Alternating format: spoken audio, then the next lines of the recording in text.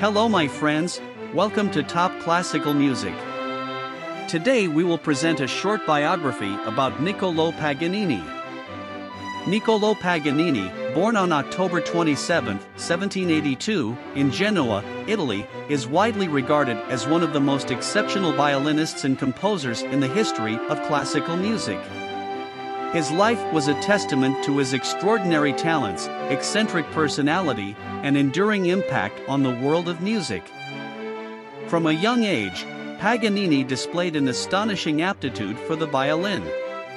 His remarkable technical prowess and innovative techniques set him apart as a virtuoso.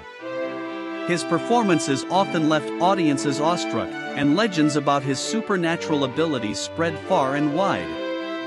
Paganini's compositions were heavily influenced by his own virtuosic style, featuring intricate and challenging passages that showcased his unmatched skill.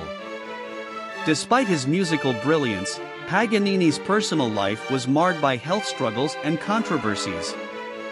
He suffered from various physical ailments, which fueled rumors of a pact with the devil to attain his exceptional abilities. His striking appearance and enigmatic demeanor only added to the mystique surrounding him. Paganini's unconventional lifestyle and rumored escapades contributed to his allure as a larger-than-life figure. Paganini's impact extended beyond his performances and compositions. He played a pivotal role in shaping the development of violin technique and paved the way for future generations of virtuosi.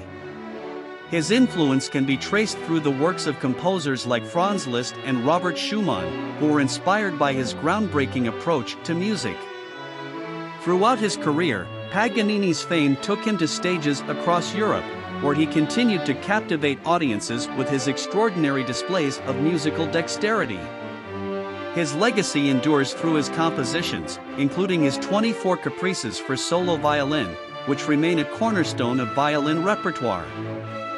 Niccolò Paganini's life and music remain a source of fascination, inspiring admiration for his unparalleled talent and the enduring allure of his mysterious persona. He passed away on May 27, 1840, but his influence continues to resonate in the world of classical music, ensuring that his virtuosic odyssey will be remembered for generations to come.